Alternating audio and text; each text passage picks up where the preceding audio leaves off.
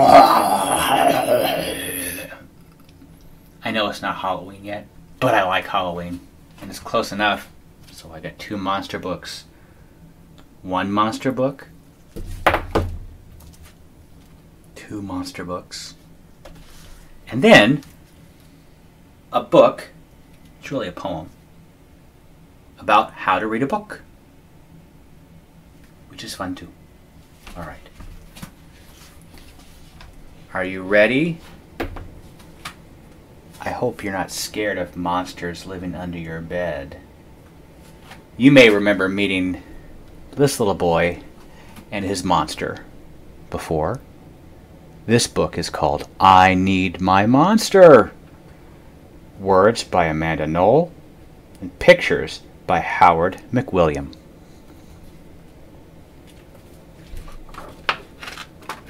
I need my monster.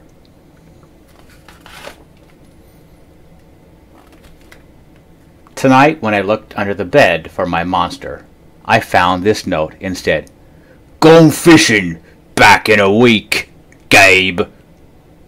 What was I going to do? I needed a monster under my bed. How was I supposed to get to sleep if my monster was gone?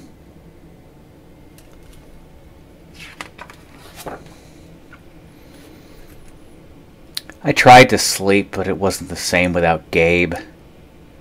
I missed his ragged breathing, his nose whistling, the scrabbling of his uncut claws. How would I ever get to sleep without Gabe's familiar scary noises and his spooky green ooze? It was no use. Gabe would be gone for a week, and I just had to have a monster. I climbed quietly out of my bed so my parents wouldn't hear me.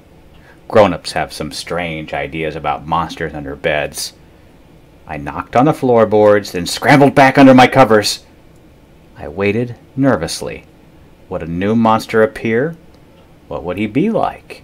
What would his snorting be as cheerful as Gabe's?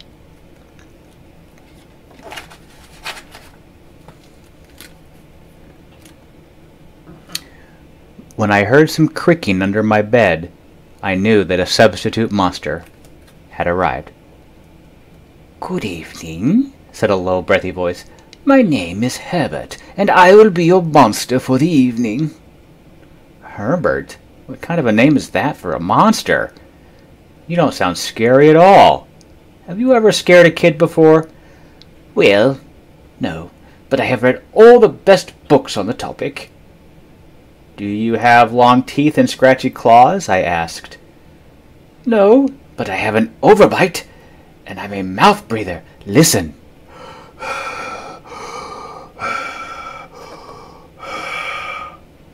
Herbert's panting was kind of scary, but it wasn't enough for me.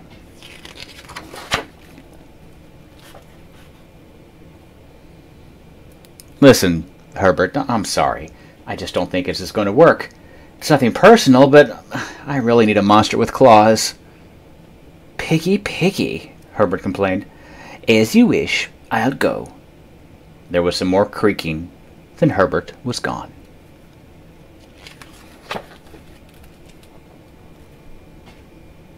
Some scratching warned me that a second monster had appeared. "Good evening," he said in a high, silky voice. "My name is Ralph. I understand you need a monster with claws. If you would please lean over, I will hold out an arm for inspection." I crouched on the edge of the bed, hoping to see a horrible, shaggy arm with sharp, ragged nails. Instead, I was surprised to see a sleeky, brushed fur with smooth, shiny claws. "Excuse me, I don't mean to be rude," I asked, "but is that nail polish on your claws?" "Yes, it is," Ralph replied.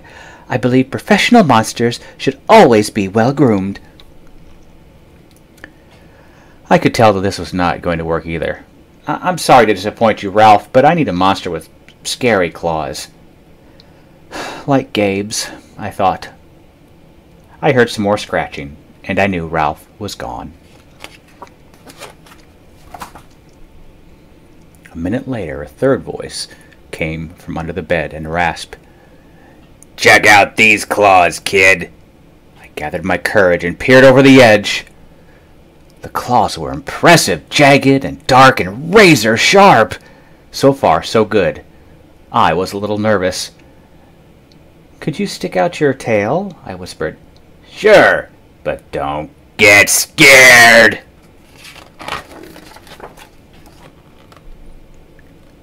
I peeked through my fingers at the slimy tail slithering over the foot of my bed. That's when I noticed the bow. "Are you a girl monster?" "Of course I am," she snapped. "I'm Cynthia. Do you have a problem with that?" Yeah, I do," I admitted. "I definitely need a boy monster. Boy monsters are for boys and girl monsters are for girls. Everybody knows that." "Well, aren't you a picky one?" she sniffed. And then she was gone. I thought Cynthia was perfectly scary. I don't know what this kid's problem is.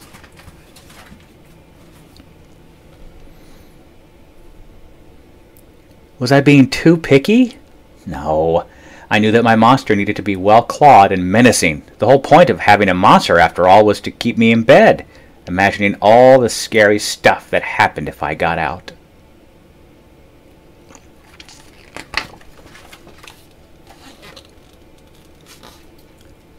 Then I heard a shuffling noise and some slobbering. A fourth monster was under my bed. "Hey, the name's Mac." One look at his claws proved that Mac was a big, scruffy boy monster. I shivered. Maybe this one would work out. "Those are excellent claws, but do you have a long tail?" I leaned over to see. "No, my tail is stumpy," Mac slurped, "but I do have an unusually long tongue." "Why would I be afraid of a long tongue?" I asked. "Oh, I don't know," he said, trying to sound terrified. "You never know when I might lick you." I fell back on the bed laughing.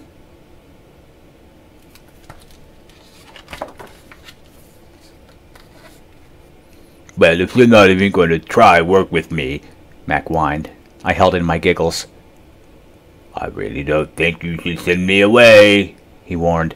"Kids who reject 5 monsters in one night."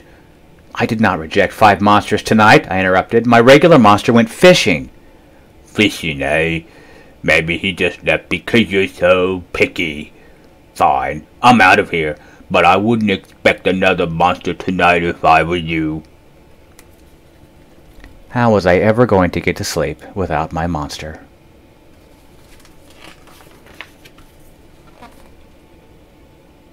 I was surprised to hear more creaking under the bed. Loud creaking.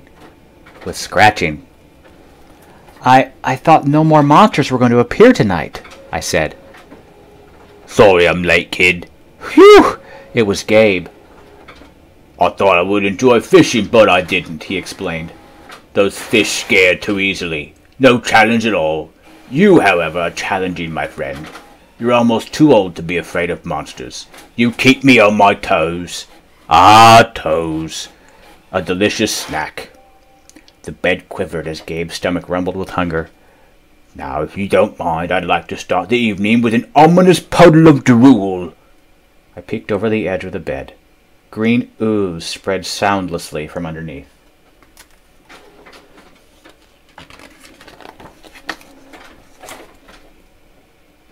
Then the bed trembled as Gabe unfurled his spiked tail. He was daring me to guess where he might pop up. I shivered.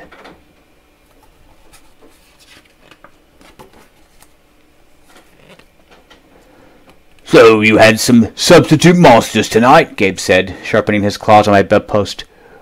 "Were you scared?" Then Gabe started tapping. I could tell he wanted to know if I still needed him. "No other monster can scare me like you," I giggled, diving under my covers and pulling them up tight. Through the blanket I heard Gabe's soft, comforting snorts. "Ha ha! I knew it. We're made for each other," he growled. When my blanket started to slip off the bed, I knew Gabe was ready to eat. "Now, if you could please stick out your foot," he said. "I'd like to nibble your pinky." I yanked my blanket back up and scrunched my feet in so Gabe couldn't get them. "No toast tonight, but you can have this," I offered, pushing a pillow off the bed. I didn't even hear it hit the floor.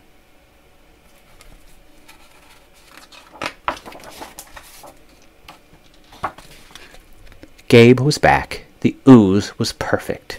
Everything was back to normal. I shivered again. I'd be asleep in no time. The end. This book is about another way to get monsters. This is called The Little Shop of Monsters. I'll read these pages in a second, but the words are by R.L. Stine, and the pictures are by Marc Brown. Psst! Hey you! Are you afraid of monsters? Do they make you shiver and shake and shut your eyes real tight at night? If you think you're brave enough, then come with me. Come on, let's go to The Little Shop of Monsters.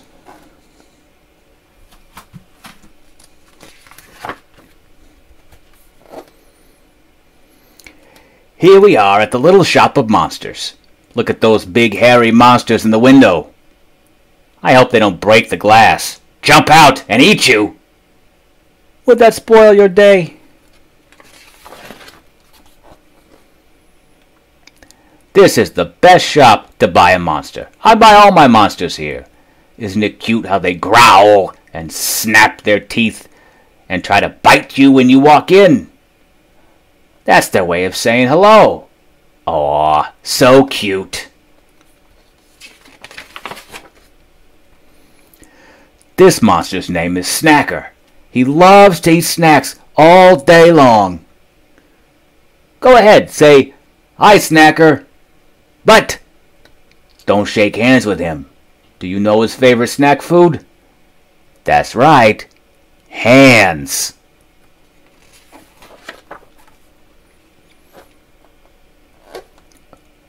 Ooh, hold your nose! Hold your nose and don't breathe!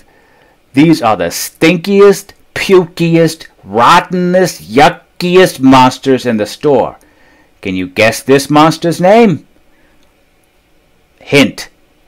It rhymes with Pinky. And how about this guy? What's his name? Hint. It rhymes with Jelly.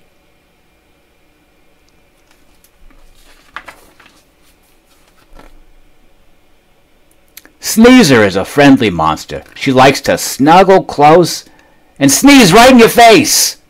Look out, here she goes.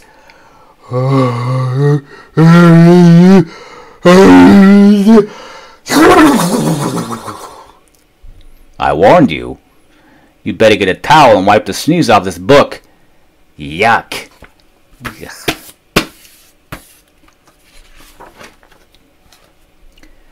This huge guy is named Bubble Belly Billy.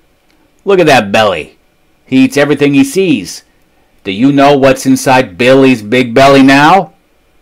I hope it's not your friend who lives across the street. That would be sad.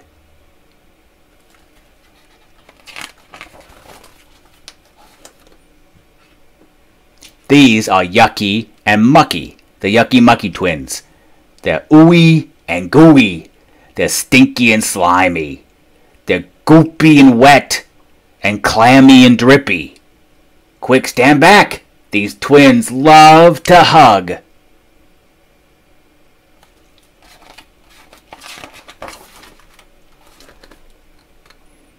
Squeezer and Teaser like to play games. Watch them play their favorite game. It's called Pinch Me Hard. Ouch! That game hurts. But it's a great game for monsters. Warning, do not try this at home.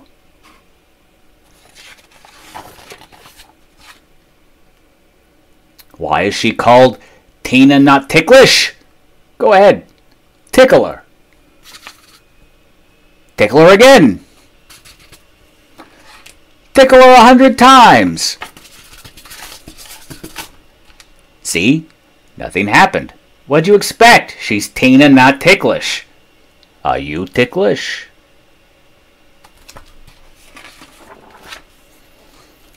Shh! Don't wake the sleeper peeper. This big hungry monster spends all his time sleeping under kids' beds. Just think, maybe there's already a hungry sleeper peeper under your bed just waiting to jump out and scare you. I hope I'm wrong.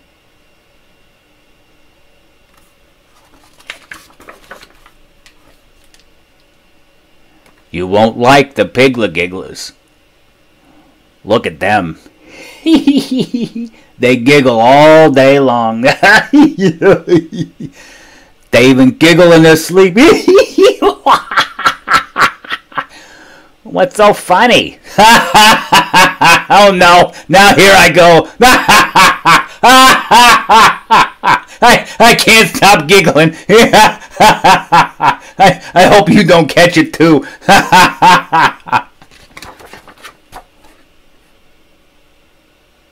You've seen a lot of monsters, but are you ready to take one home? But wait, I forgot to tell you one thing. When you come to the little shop of monsters, you don't choose a monster. A monster chooses you! Quick, turn the page! Turn it fast! Whew! You just escaped. Come back again soon. Maybe next time you visit you'll find your monster. Or will it find you? Duh. End. Our last book is a poem called How to Read a Book. It's a pretty book. Words by Kwame Alexander and pictures by Melissa Sweet. The words in this book are a little hard to see because they're part of the artwork of the book. But I'll read carefully so you can hopefully find them. How to read a book.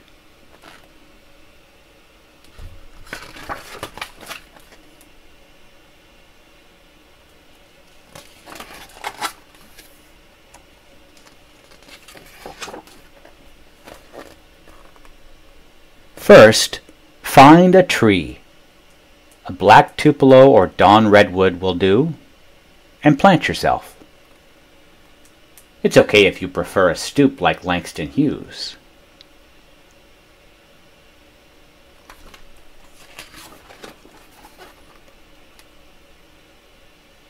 Once you're comfy, peel its gentle skin like you would a clementine.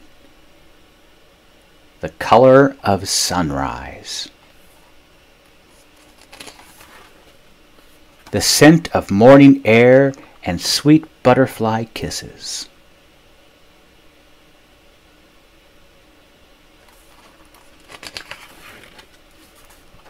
Next, dig your thumb at the bottom of each juicy section and pop the words out.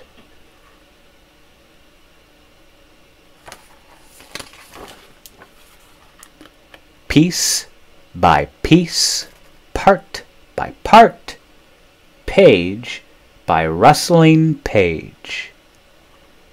Do you see the words? Piece by piece.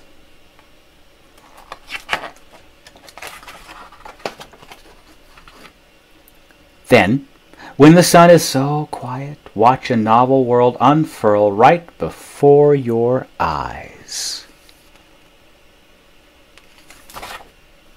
Surprise! It's a book party stacked with all your favorite friends, a picnic of words and sounds in leaps and bounds.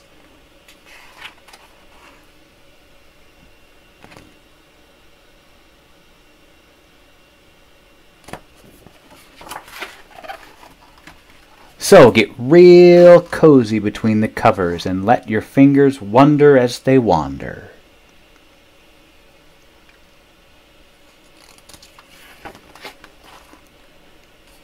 squeeze every morsel of each plump line until the last drop of magic drips from the infinite sky. And bursts of orange explode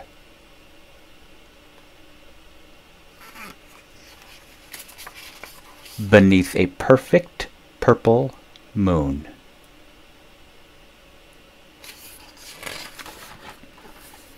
Don't rush, though. Your eyes need time to adjust. Your soul needs room to bloom. Oh, I got that wrong. Look. Don't rush, though. Your eyes need time to taste. Your soul needs room to bloom. Now, sleep, dream, hope you never reach. The end. And that really is the end.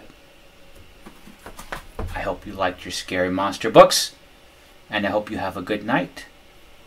I love you, and I will see you next time.